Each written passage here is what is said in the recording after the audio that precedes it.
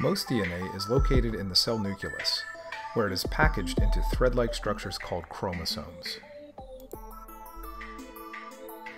DNA contains the instructions necessary for our cells to function properly.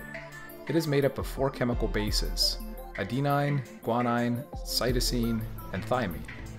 The specific order or sequence of these bases encodes our genes, similar to the way in which letters of the alphabet appear in a certain order to form words. Any disruption in the sequence of bases, called mutations, can produce genes that are dysfunctional or missing altogether. Mutations can cause inherited diseases, many of which are due to a single base pair error in the DNA. Base editing is a technology created to target these single point mutations. It's like spell check for genes. It creates precise changes in the genetic code, one letter at a time. These small changes can silence a disease-causing gene or help activate a specific gene. Base editors consist of 2 components joined together: a CRISPR-Cas9 protein bound to a guide RNA, which identifies features of a target DNA sequence, and a base-converting enzyme, which carries out the desired edit to the target base.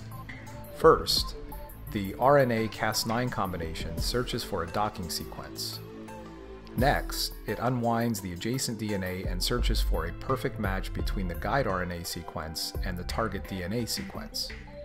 If there is both a docking sequence and a matching sequence, then the Cas9 produces a single-strand DNA nick, and the base-converting enzyme makes a base change. Then, the cell repairs the base change, which leads to a permanent DNA change called a base edit. With corrected DNA instructions, the cell can now function normally. Diseases caused by specific mutations can potentially be cured by base editing.